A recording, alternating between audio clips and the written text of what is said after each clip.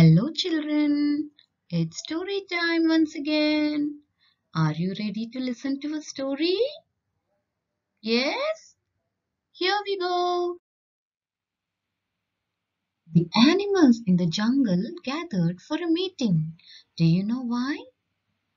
Because they felt that there was no fun in the jungle these days and they really wanted to have some fun. So the animals gave various suggestions and King Lion liked celebrating the sports day as the best idea because every animal loved sports. Then King Lion sent an invitation to all the animals to be a part of the sports day celebration. And the event that was going to be held was a running race. The giraffe, the horse, lion, deer, elephant, bear, the monkey, and even the tortoise wanted to participate in the race. A total of 8 animals participated in the race. All the animals ran as fast as they could. The deer, the elephant, and even the monkey. As the race proceeded, look who reached the finishing line first. Oh, it was the lion, followed by the giraffe, and then by the horse. The results were declared, and look who were the winners. The lion came first, the giraffe came second, and the horse came third. All the animals cheered the winners, and the winners were also very happy. At last, they had some real fun in the jungle, and they decided that they will have some fun activities every now and then. Okay, hope you all enjoyed the story. Now, children, it's time for some questions. You will be able to answer them if you had listened to the story. Okay, now the first question is, how many animals participated in the race? How many? Do you remember?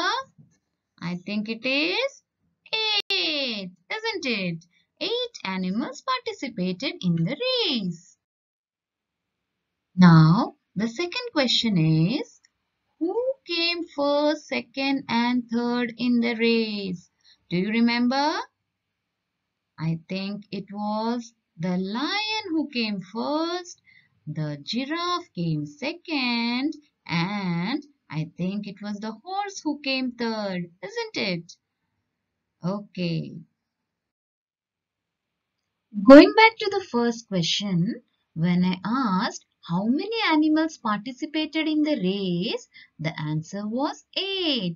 Now what is this 8? 8 represents a quantity. It shows how many animals participated in the race. Now coming to the second question, when I asked who came first, second and third in the race, the answer was the lion came first, the giraffe came second, and the horse came third. Now, here we are speaking about the position. The first, second, and third represents position. So, children, the numbers that tell us the quantity or the numbers that we use to count are called cardinal numbers. For example, 1, 2, 3, and so on. And the numbers that tell us the position are called ordinal numbers like first, second, and third. Okay. Let me give you one more example.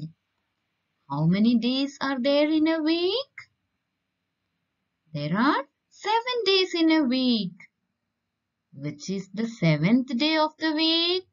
It is Saturday.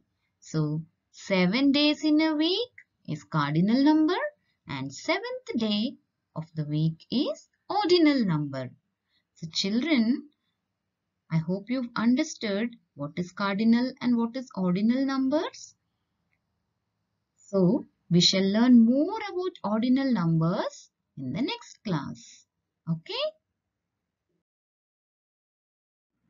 Thank you, children.